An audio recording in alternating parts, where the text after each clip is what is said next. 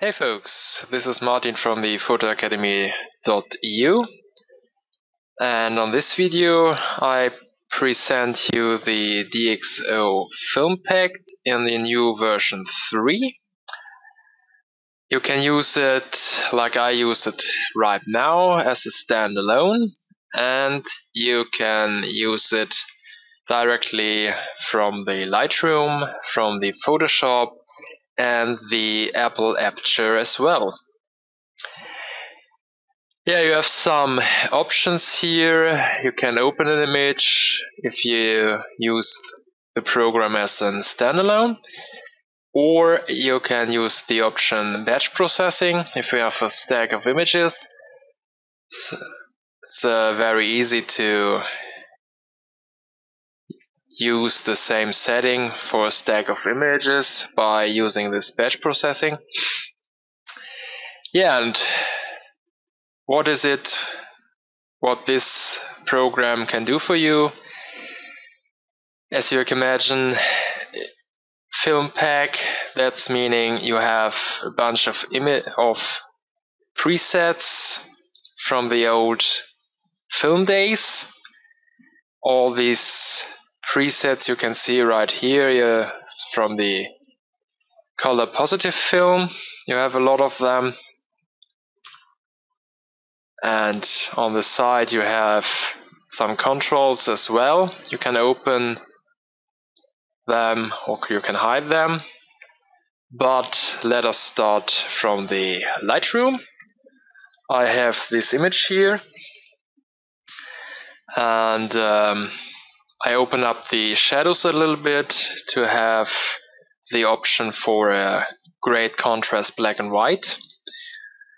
I can recommend this to do if you want to do some high contrast effects, something like that, that you have a little bit of details left in the shadow areas.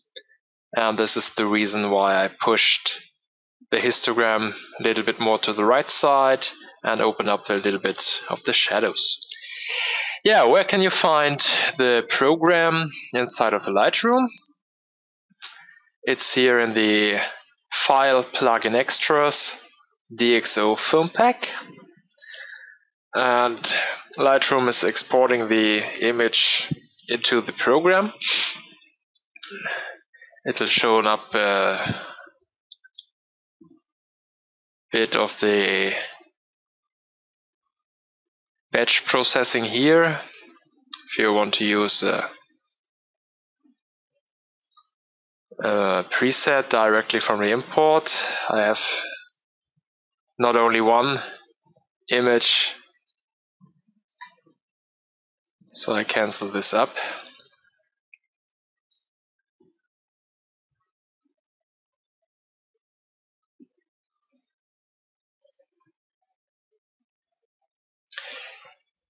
Yeah, where can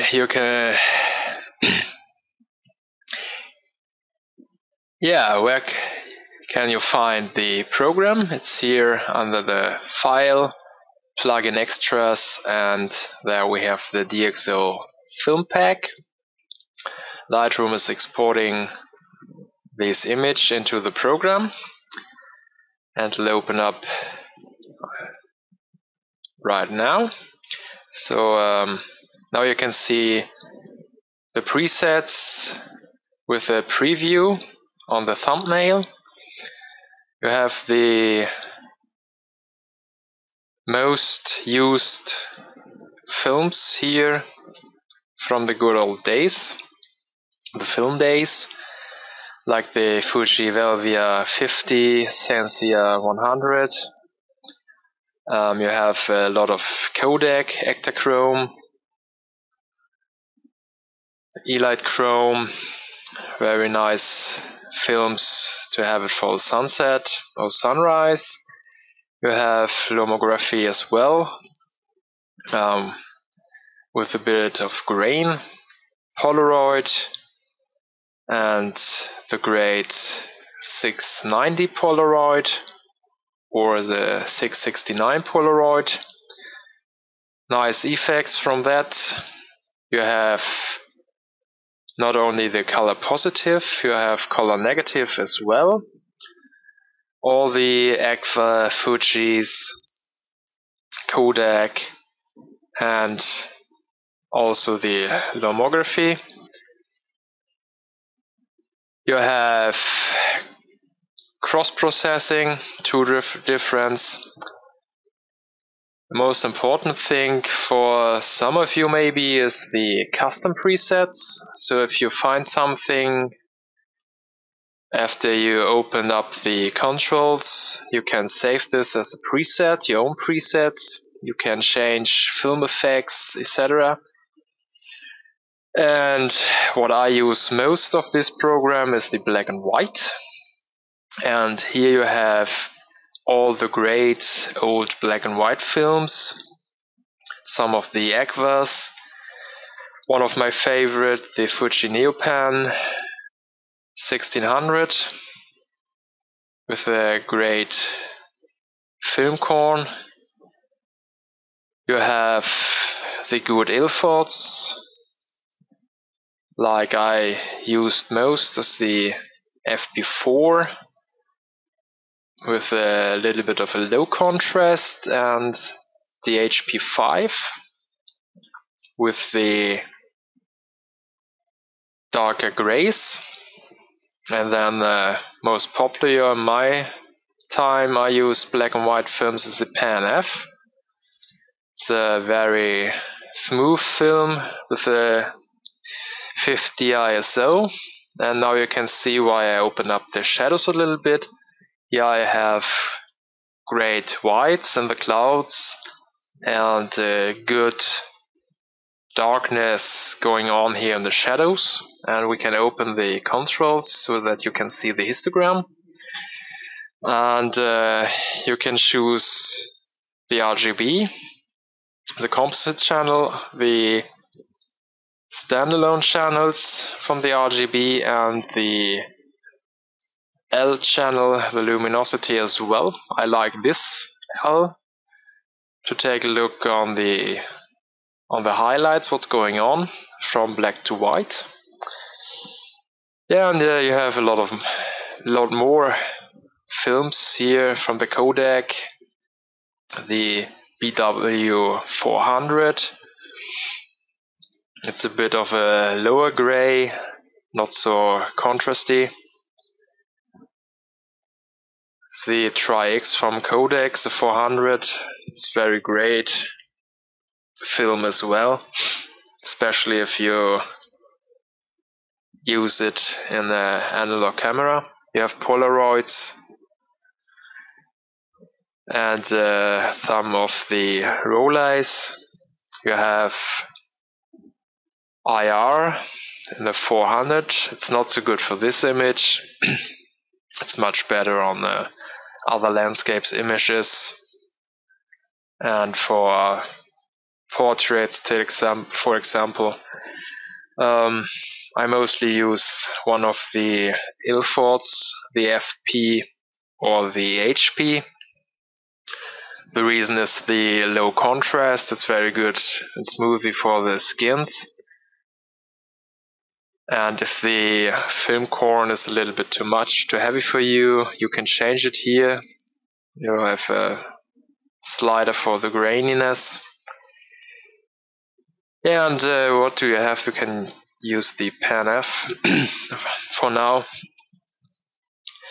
You have some standards, but I never use the standards from the beginning.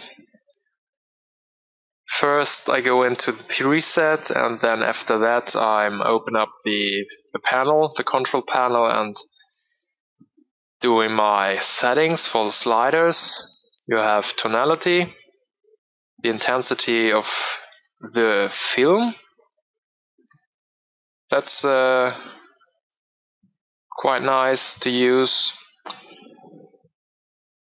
And filter effects, like a red filter in front of your lens, and you can lower or raise up the density of this filter effect. Of course, The higher effect is not so good for this image, but a little bit of a red filter is great for landscape.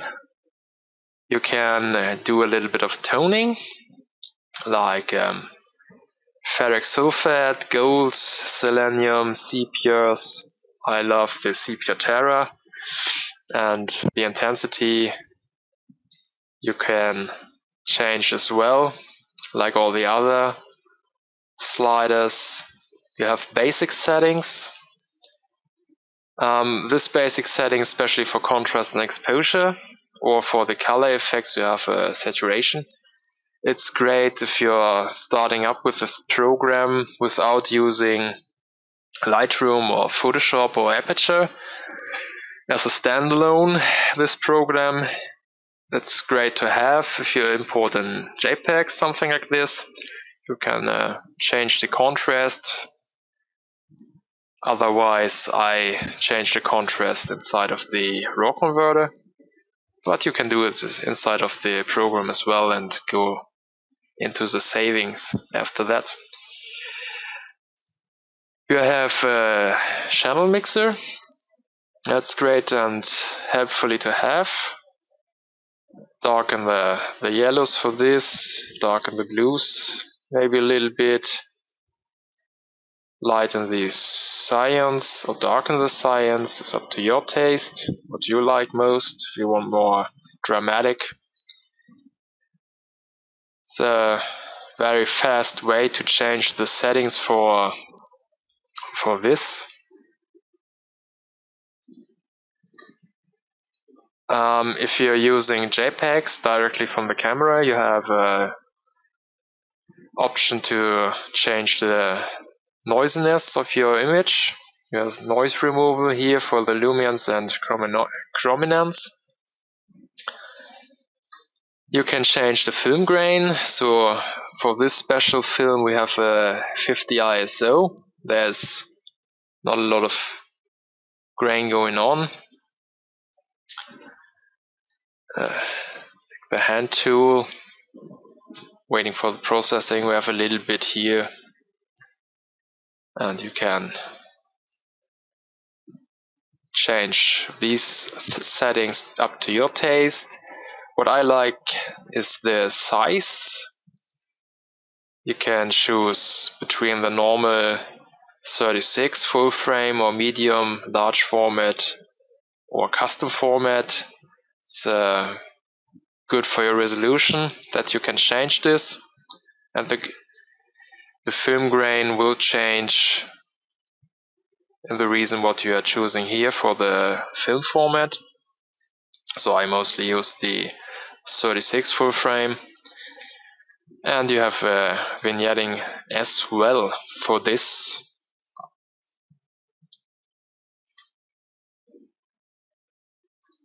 Yeah, I think this is a great tool to have. As I said before, you can create a preset for your own taste. This is Margin 1, black and white. You can save this as a preset, and then you have it here in the custom preset with all the toning, the contrast, etc. Or you can go in and choose the reset. If the image is not up to your taste, you can change it. You can go back to color settings as well. It's no problem. You can change all what you want. It's a little bit like in RAW converter. Yeah, I think it's very handy to use. It's not so many controls you can choose. You choose your film, what you want to simulate, then you can choose the preview if you want to have a split preview or side by side. You only have a before and after tool, a hand tool, and your zoom. A little bit of a navigator. And after everything is done, you can go in and say save.